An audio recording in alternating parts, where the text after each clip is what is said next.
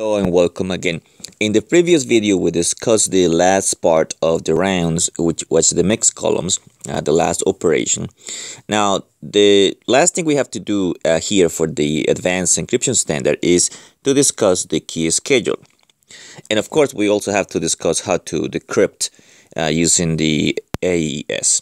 But for now, let's look at the key schedule for the AES. So we're going to look at the details of this. It's also very involving. It has a lot of structure inside it. So we'll have to do this in maybe one or two videos. So let's start with for the first part. So we have to recall that what we did a while ago when we were discussing the rounds of the advanced encryption standard. So if you recall, the number of rounds depends on the key size. And remember, there are three key sizes that you can have for the AES. You can have 128 bits of the key length. You can have 192 bits, or you can have 256 bits. Now, depending on the key length, you will have a number of rounds. So for 128 bits, you will have 10. For 192, we'll have 12, and for 256, we'll have 14 rounds. So we have to discuss individually what are the key schedules for each individual key length, because it will depend on the number of rounds. So in general, this is what's going to happen. So what's going to happen here is that the number of subkeys that I want to generate from the key schedule is always going to be equal to the number of rounds plus 1. And remember, the reason for that is because the first round of the advanced encryption standard takes two keys. If you don't recall what I'm saying, you have to go back to the that video and watch that again. If you remember, round number 1 takes two keys. One of them is called key sub 0, and the other one is called key 1. And so that's the reason. The other rounds will take only one key, but the first round will take two. So that's why we have to produce the number of rounds plus one subkey. So in this case, for example, if I want to look at the key length of 128 bits, I have to produce 11 subkeys. Now, all the subkeys, all of them are gonna be 128 bits, even for these other key lengths. So all the subkeys will have 128 bits, whether it is coming from this key length or 192 or 256. All the subkeys will have 128 bits. So what we're going to do now is we're going to look at what happens with this key length, 128 bits. So that means, again, we need to produce 11 subkeys for all the rounds that we want, because the first round takes two subkeys. All right. So the key schedule for the 128-bit key, as I mentioned, we need to produce 11 subkeys, and this is the diagram for the first round of the key schedule. Now, I have to explain in detail what this is, so I'm going to go ahead and do that. So, and explain the notation and what all the arrows mean here. So, this first part here is just the original key. So, the K0, K1 up to K15 that you see there is just you take 128 bits and you divide it into bytes. So, every K here, K0, K1, K2, K3, and so forth, all of them represent bytes, so 8 bits each. So that's why we have 16 of these Ks from 0 to 15. So basically that's what this one is. So this here is just the original key, whatever the 128 bits are. So that is this notation here. Now remember, these arrows here represent that in here I have going through here at 32 bits. Now, why is it 32 bits? Because what I'm actually doing is, once I take my 128 bits here that I have, I look at it in terms of bytes. So I'm going to have 16 bytes, and I'm going to take sets of 4. So I'm going to take K sub 0, K1, K2, and K3. So I have this 4 bytes, and that's why I have 32 bits there, because every K is 8 bits, so 8 times 4, that's a 32. Exactly the same for the next block. So I have a block of 4 bytes, which is again 32 bits. Similar for K K8 through K11, and similar for K12 to K15. These are 32 bits, each one of these 4 blocks that you see over here. Alright, so that's what the arrows mean here. So original key divided into bytes, then into blocks of 4.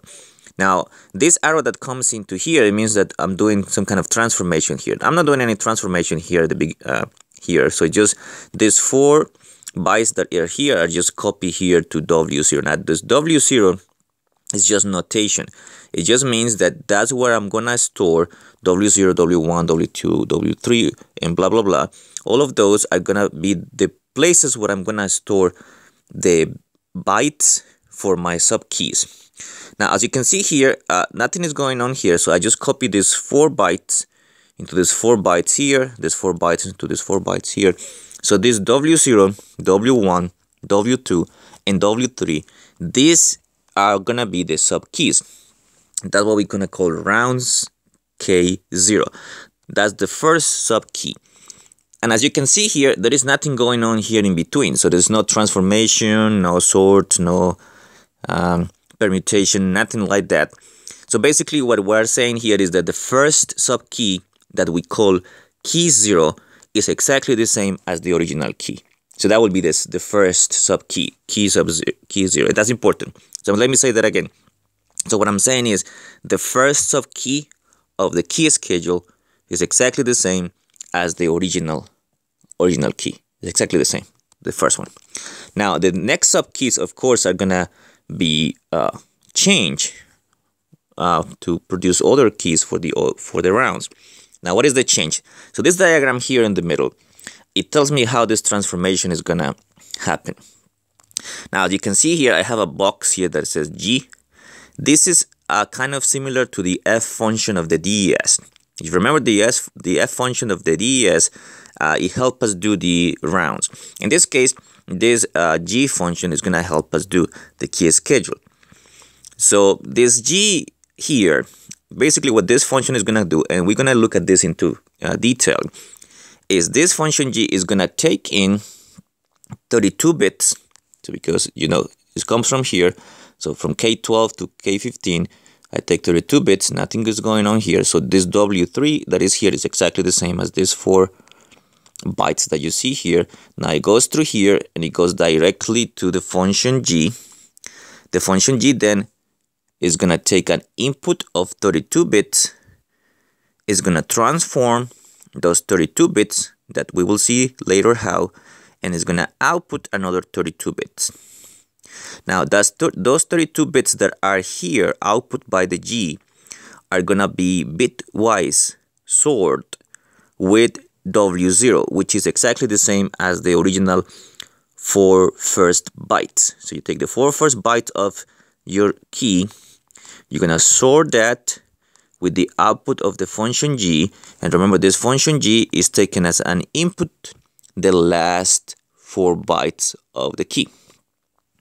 So this does here the bitwise sort with these 4 first bytes and the output of G coming from the last 4 bytes.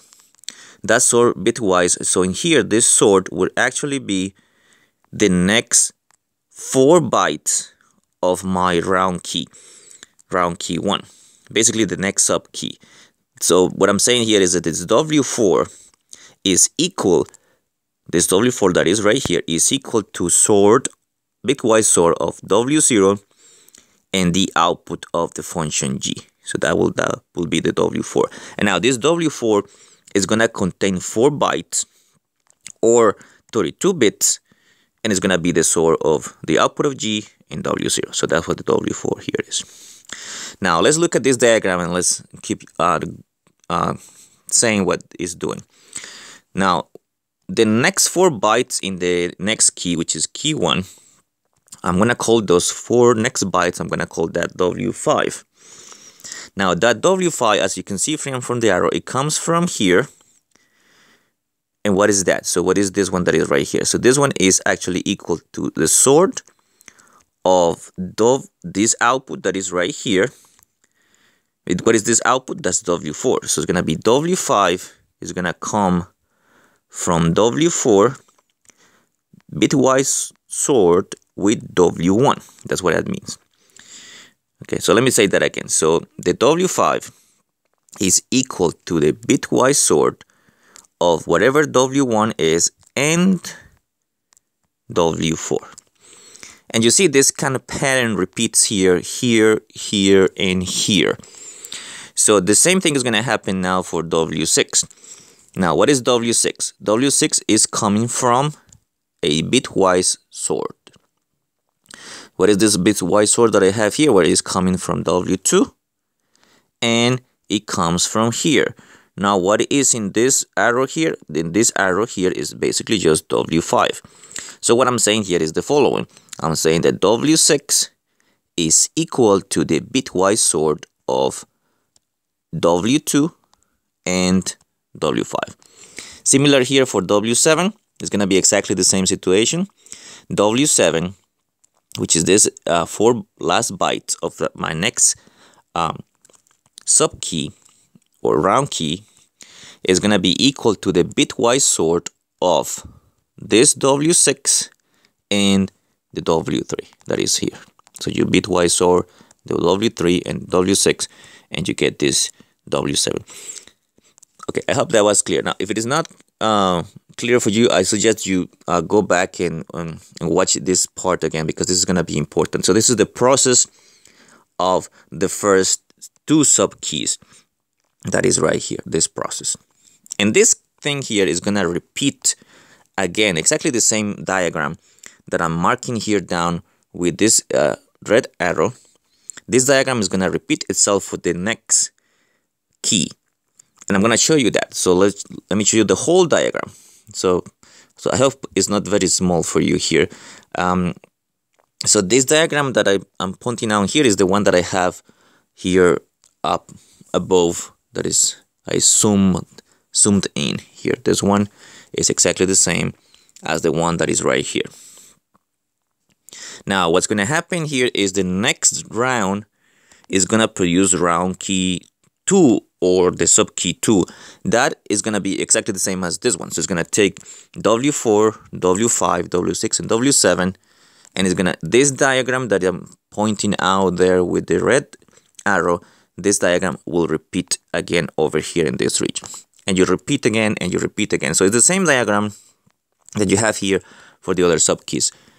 And finally, this is going to be the last round that's going to produce round key 10. Now, remember what I mentioned. How many keys do we need? Subkeys? 11. And they're actually 11 because we start counting from 0. So 0, 1, 2, up to 10. If you count from 0, then this whole thing will be 11 subkeys. So the last one will just be exactly the same diagram that I have here. It's exactly the same diagram that I have over here, as I explained earlier. And so this one will repeat here. Again, the same thing. And these W's that are here is just basically the bytes that are in the subkeys. All right, so what I said basically was the following thing. So I'm gonna store the parts of my subkeys. I'm gonna store them in these things that I'm calling W. Now, this is just notation, just to make things easier for us to write. So it's gonna be W0 through W43. So that's gonna hold all the bytes of all the subkeys from the first subkey up to the 11th key. Each of these W's that are here, all of them are 32-bit blocks. So every one of them is 32 bits because it's composed of 4 bytes. And so, for example, if we start with the 128-bit key, if you can see here, this is 128 bits. Now, the keys, as I mentioned earlier, the keys are just the bytes of this part here. So if you see this picture here, this is just the same, exactly the same as this one, as this 128-bit key, but I'm gonna divide it into bytes. So the first byte, I call it K0, K1, K2. I didn't complete all of them here. I didn't put all in yellow because it will be so crowded, so you won't be able to see anything. So I'm just saying, I'm just writing down K0, K1, and K2. Now, after that, what you really want is you want to make the blocks into the W0. Now, what is W0? W0 is the first 4 bytes. So it's going to be K0, K1, K2, and K3. And I'm marking this down here with yellow. So this W0, this zeros and ones that you see here is exactly the original 128-bit key. So I'm going to divide it into 4 parts. The first part, I'm going to call that W0. The second part, which is here, and I didn't mark it, was W1, W2, and W3. Now remember that this guy itself is the first sub key. The original key is exactly the first sub key. So that's the notation here. And what I mentioned in these equations that are here is what I just mentioned to you in the diagram. So this equation that is here is what I told you in the diagram. It is exactly what the diagram is saying, but this is in a more, let's call this a mathematical way. So I'm saying W4 is W0 and this bitwise sort of the output of the function g, and the function g takes us an input W3. So remember this equation here, W4 is equal to W0 sort g of W3. This equation is exactly what it says in the picture. So let me scroll up here all the way to the sum operation. So you see here, this one here, W4 is the bitwise sort of W0 and the output of the function g who takes in is an input W3. That's exactly what I have in the equation. And these other equations that you see there, let me scroll down here all the way down, and these other equations, the ones that you see there here now, it's just what I mentioned there in the diagram. So these equations are exactly the same what the diagram says, but just more mathematical. Which one do you use? So which one do you want to implement? So whatever is easier for you. So if you actually if you have to implement this in software, you probably want to use something like this to write your lines of code. But to remember I think it's easier to remember diagrams, at least for me. So it's easier to just remember the diagrams than just write down the equations. Now, so I just wanted to show you this again here, so to emphasize what these things are, right?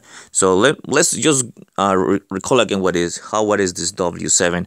What is that? Why is that equal to W6 plus W3? So let's go here and see that W7, which is the last 4 bytes of the second subkey, which we are calling round key 1. What is that equal to? W7 comes from the bitwise sort of W6 and W3.